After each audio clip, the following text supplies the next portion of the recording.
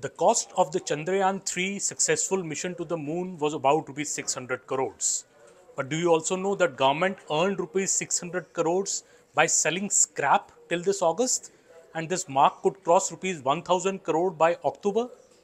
One can call it a new revenue stream for the Narendra Modi government. Nearly rupees 600 crores has been earned till this August by the centre by, believe it or not, selling scrap in the form of weeded out files, condemned office equipment and obsolete vehicles. This mark may well cross rupees 1000 crores by this October. The government is launching Special Campaign 3.0 from October 2nd till October 31st with a further focus on cleanliness and reducing pendency of complaints in the government. A top government official has told News 18 that while rupees 371 crore was earned from a similar campaign run last year in October, the target this time in the third edition of the special campaign is hitting almost rupees 500 crores through selling of scrap. The government in fact had earned rupees 62 crore from the first such campaign in October 2021.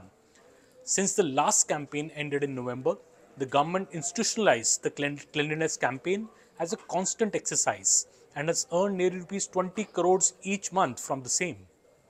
This has resulted in clean office corridors in government offices, steel almirahs full of government files being cleared, and condemned government vehicles being auctioned off.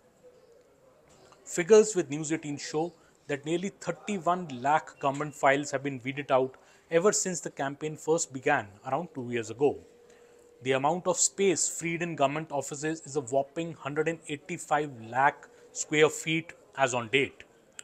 Details with News 18 also show that while a record 90 lakh square feet of space was freed just during the campaign 2.0 in October last year, the target this October is to free at least 100 lakh square feet of space. The government had covered nearly 1 lakh office sites in the last campaign and is planning to target nearly 1.5 lakh offices sites in the third edition of the campaign that begins on this October 2nd. The success of Special Campaign 2.0 has encouraged the government to plan a bigger campaign this time, and all ministries and departments of Government of India will participate in the campaign, says a government letter sent to all ministries and departments just last week. It also says that a preparatory phase will be held from September 15th to September 30th, and the implementation phase of the program will be from October 2nd till October 31st. It envisages saturation of Swachhta in all offices of ministries and departments. In fact, special attention shall be paid to the field and outstation offices responsible for service delivery or having a public interface. The Minister of State for Personnel, Jitendra Singh, will announce this campaign on September 14th in Delhi.